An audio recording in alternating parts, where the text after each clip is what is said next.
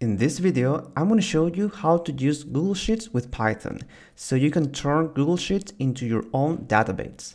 So let's get started. So we'll continue with this tutorial in a second, but first I'd like to talk about Medium. Medium is a platform where you can find thousands of Python tutorials, data science guides, and more. You can get unlimited access to every guide on Medium for $5 a month using the link in the description. Okay, before we connect Google Sheets in Python, first we have to go to this website, console.cloud.google.com, and here we have to create a new project. So you need a Google account to start a new project in this Google Cloud platform.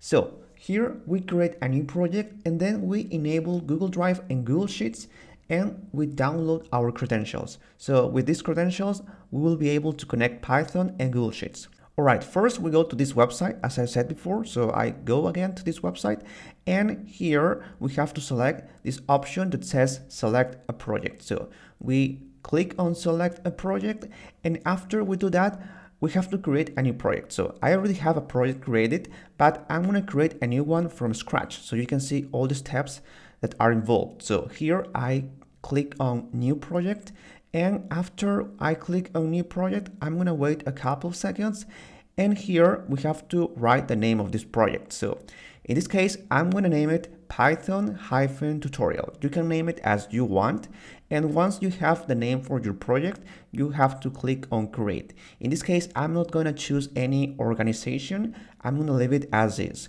So I click on create, and now we wait some seconds until this project is created.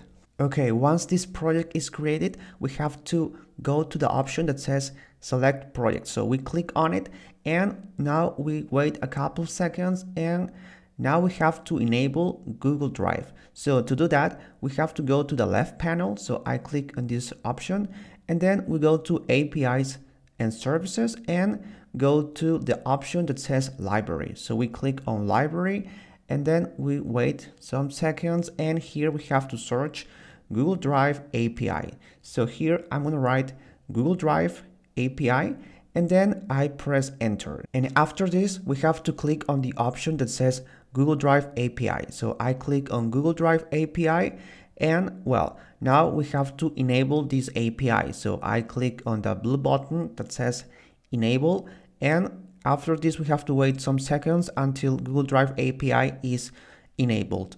Alright, once Google Drive API is enabled, we have to click on the blue button that says create credentials. So we click on it, and then we have to follow these steps. So first, we have to select the option that says Google Drive API. So here it's already selected in this drop-down, so it's Google Drive API. And after this, we have to click on the option that says application data. So we select this option, and then we click on the option that says no, I'm not using them. So it's the second option in this question, and we click on it, and we then click on next. And after we click on next, we have to enter more information. So here is asking for a service account name. So we have to set any name we want. In my case, I'm going to set my first name and last name. So I write Frank Andrade, and well, after I write my name, the ID is going to be automatically generated. So as you can see, here is my name, and I have here the ID. Great, now we're good to go, and we can click on the button that says create and continue. So we click on it, and then we're going to have some other options, and here we have to select a role. So we click on the drop down, and we're going to select the following role. So I click here, and we search the option that says project. So I scroll all the way down and look for project. So it's right here, and then we have to select the option that says editor. So this is the option that we're going to use, project and then editor. So we click on it. So now I click on continue, and after this there is one more step, but this step is optional, so we can skip this step. I'm not gonna do this step, so I click on done, and with this we finish all these steps. And that's it. Now we have to download our credentials, and to do that we have to go to the left panel. So I click on this button, and then we go to APIs and services and select the option that says credentials. So I click on credentials, And then, well, I'm gonna wait some seconds. And after this, we have to go to the option that says service account. So it's the last one. And here we're gonna see our client email. This is the email that we're going to use from now on. So every time we want to work with Python and Google Sheets, we're gonna use this email. And this email is gonna be downloaded in a JSON file. So we can get access to this anytime we want. So now let's go ahead and click on it so we can download this client email with our credentials. Okay, after we click on our client email, we should see now this. And we have to go to the keys tab. So go to the keys tab and then we have to click on the option that says add key. So we click on this option and then we have to select the option that says create new key. So it's the first one. So we click on it and then we'll get a pop-up. So I'm gonna click on this option and here we have to select JSON. So this is the JSON file that we're going to download with our credentials. So we click on create and now a JSON file is gonna be downloaded. So this JSON file has our client email and other things that we need to connect Python with Google Sheets. Okay, now I'm gonna rename this file and then what we have to do is to put this file in the same folder where our Python script is located, so we can successfully connect Python and Google Sheets later. Alright, finally we have to enable Google Sheets API. So we go to this left panel and then we go to APIs and services and click on library. And here we have to search Google Sheets API. So I write Google Sheets and then I press enter and select the first option. So I select this one and then we have to enable this API. So I click on this button that says enable and we wait some seconds and that's it. Now Google Sheets API is enabled. So now we can go to our text editor to connect Python and Google Sheets. Okay, so far we enabled Google Drive API and Google Sheets API and downloaded our credentials. And now we have to use these credentials to connect Python to Google Sheets. So make sure that the JSON file we downloaded before is in the same folder where your Python script is located. So here I have my JSON file with my credentials on the left. So I have it here. I renamed this file to gs_credentials. I'm gonna double click on it. So this is the file and well, here we have the information about our credentials and we need this to connect Python and Google Sheets. And with this, we will be able to do any type of action we want in Google Sheets through Python. So now I'm gonna close this one. All right, let's start by creating a spreadsheet using Python. And to do that, first we have to install two libraries. So we open the terminal and we write the following: pip install, and the first library is gspread. So we write gspread, I press enter, and then we install this library. And the second one is called auth to client. So I write pip install, and now I paste this because I don't remember the name, and well, it's auth to client, and I press enter, and with this everything is done. So we have these two libraries, and now I close the terminal and we can import these two libraries. So the first one is gspread and the second one is this from auth to client, and then we use that service account. And now we import something in particular. So we're gonna import service account credentials. So this, and with this we'll be able to give access to ourselves to Google Sheets. So I'm gonna copy this because I'm gonna use this one, and sorry, I copy this, and well, I'm gonna use these service account credentials, and I'm gonna write from _JSON _key file _name. And with this, we're gonna read the JSON file that we downloaded before. So this is the JSON file with our credentials. Now I open quotes and I have to write the name of my JSON file, which is gs_credentials.json. Okay, this is almost done, but now we have to add a scope to this method. So we have to indicate which links we're going to have access to. So to do that, first I'm gonna write here a variable named scope. So I write scope equal to, and then I'm gonna open a list. And here we have to list all the links we're going to have access to. So in this case, I'm just gonna paste this and these are the links. So we have two links, and we're gonna have access to the spreadsheets tab and also to the drive. So these are the links that I need for this particular tutorial. But if in the future you need access to more links, you only need to add them here. So you only add any link in this list. And well, now we have the scope, and I'm gonna add it here as an argument of this method. So here is in this method. So I have it here, and with this, everything is ready. So now I'm gonna give a name to this expression, and I'm gonna set it equal to credentials. So this is my credentials variable. And now we can use these credentials to give us access to ourselves to Google Sheets. And to do that, we have to write gspread.authorize, and inside parentheses, we write credentials. So we're using the gspread library to give us authorization using our credentials. And I'm gonna set this equal to client. So this is very important. Now, everything we're going to do from now on is gonna be with our client email. And this client email is what we created before. So when we enable Google Sheets API and Google Drive API, we created a new project, and we also created a client email when we created this project. So this client email is here in our credentials right here. So we have here a key which is named client_email, and here we see our client email.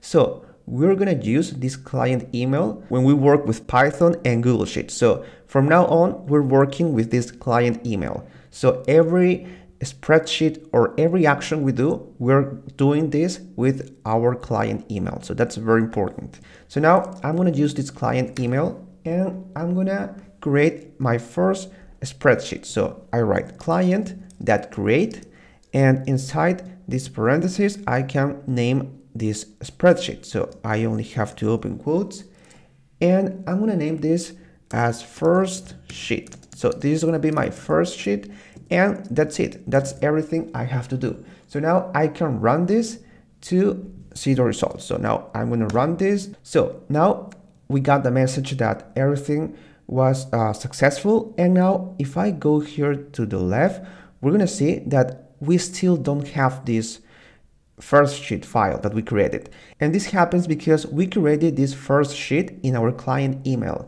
And here we have my personal email. So this is my personal Google Drive. So what we have to do is to share this first sheet to our personal email. So you usually want to see this file in your personal email or your personal Google Drive. So we have to share it. So to do that, first I'm gonna set a name to this. I'm gonna name it sheet, and then sheet.share, and then open parentheses. So here I pasted my personal email, and with this I'm sharing my sheet with this personal email. So I'm gonna have access to this first sheet. So now I'm gonna add two parameters. The first one is perm_type, and here I'm gonna set this equal to user, and the second one is role. So in this one, I'm gonna set it equal to writer.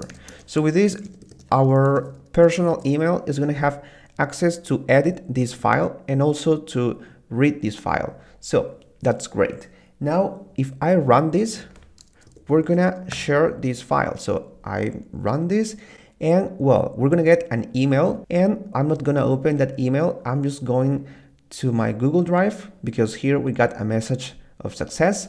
So now I go to my Google Drive, and here we see that in the share with me section, there is a new file, and this file is first sheet. So this is the file that we created, and we can see this icon that indicates that this was shared, and this was shared by my client email, which is right here. So now we have to open this, and we see that this is the file that we just created some seconds ago. So it was created by my client email, and now I have access to this file because we share it. Okay, now I'm going to show you how to add data to this empty sheet. So what we have to do first is go here, and we have to open this sheet. And to do that, I'm going to comment first this out. So I comment this out and comment this out because we're not going to create a sheet anymore, but we're going to open a sheet. So to do that, I'm gonna write client.open, and here I write the name of the sheet, which is first sheet. So here I write this, and after this I have to select the first sheet. So I write sheet 1, and well, with this we have our sheet. So we open this sheet, and what we have to do is to upload data or save data to this sheet. And here I have a CSV file with some data. So I'm going to upload the data inside this CSV file to this sheet. So to do that, first I need to read this CSV file. And well, we can do this with pandas. So I import pandas as PD, and we read this file. So here I can use PD.read_CSV.